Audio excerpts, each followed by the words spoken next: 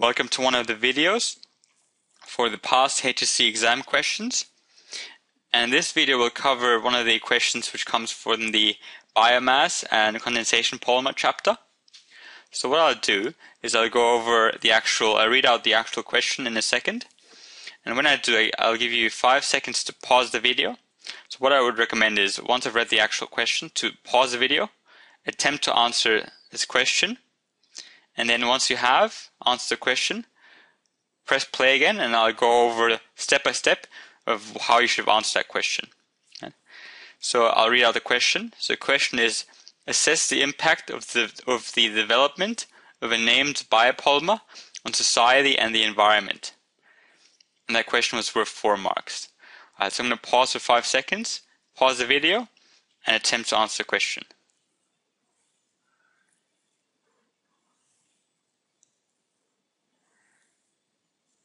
Alright, so I'm back. So what I would do first when you look at this question, let's look at the actual verb. It says assess.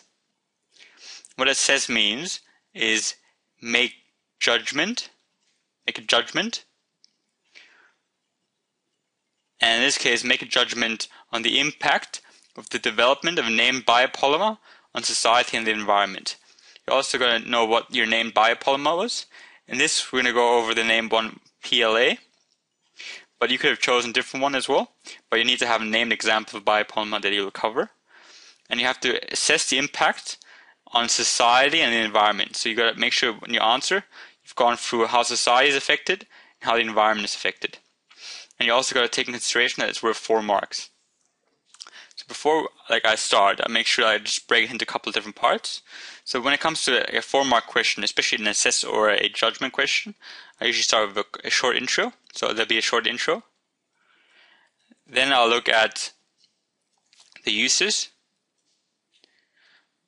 of the polymer. So uses of PLA.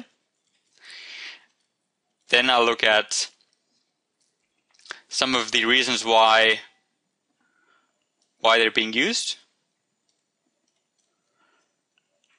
and some of the reasons why they might still not be used to fullest extent. So limitations of using this biopolymer.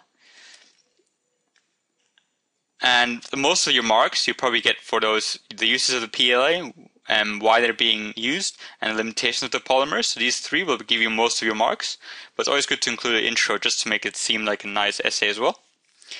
Right, so the first part of this here is the introduction. The biopolymer PLA, or polylactic acid, was first patented in the 1950s, but was first produced on a commercial scale in the late 1990s. PLA is a renewable condensation polymer presently produced from the fermentation of cornstarch using bacteria or yeast. Right? So in this case, we've just basically explained what PLA was and when it was started to be commercially produced, so commercial scale. So this is when it started to have its impact in the late 1990s. We also mentioned that it was a renewable and condensation polymer. Renewable is important when it comes to what I'll go over later. Yeah, this probably won't get you no marks yet, but it's good to have this kind of introduction for a 4, 5, 6, 7, or 8 mark question, just so the next bits make a bit more sense. What I've written then is now I talk about the uses of the PLA. So PLA has similar properties and uses of the other synthetic polymers that are used to make plastics.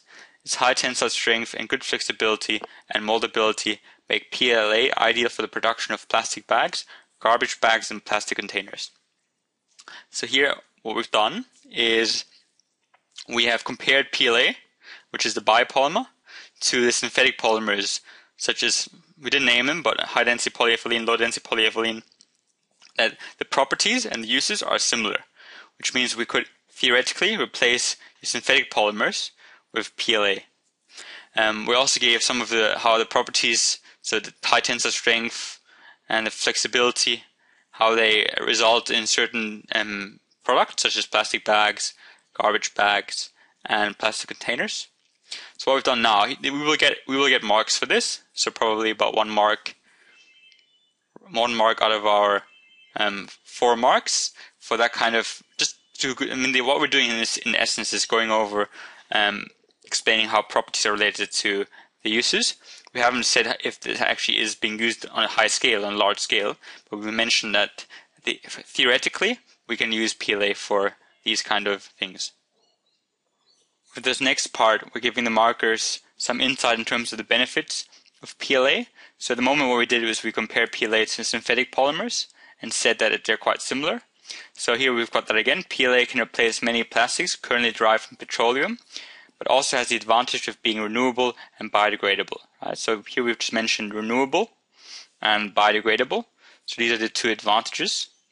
And next what we have to do is link renewable and biodegradable to how society and the environment benefit, how it impacts those.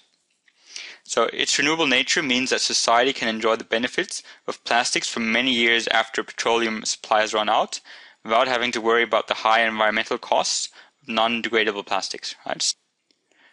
The first point was about how we have plastics. We've used PLA. We've got plastics for many years after petroleum has run out. So society benefits because they can use plastics for many years, even when our petroleum supplies run out.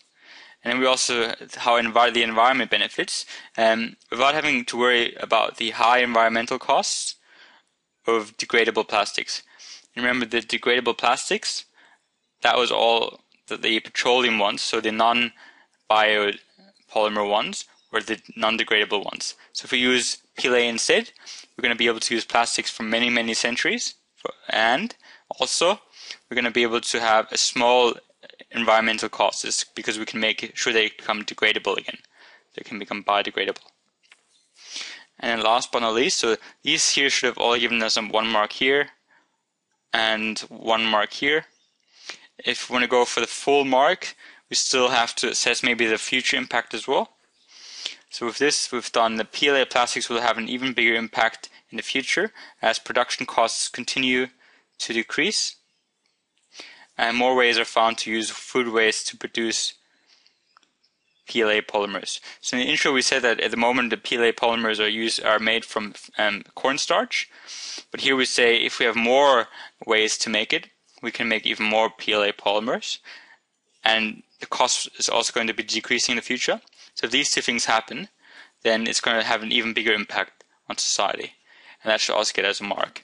Right? So also notice that I usually try to use the words, the scientific terminology that's important. So for example, polymers, use that quite often. Renewable,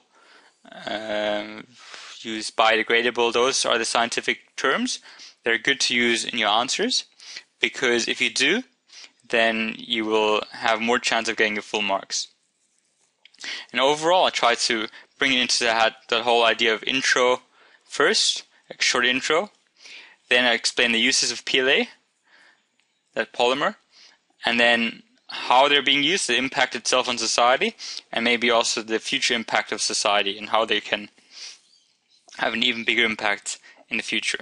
Right? So if you have that kind of setup, you should be good for your exam as well.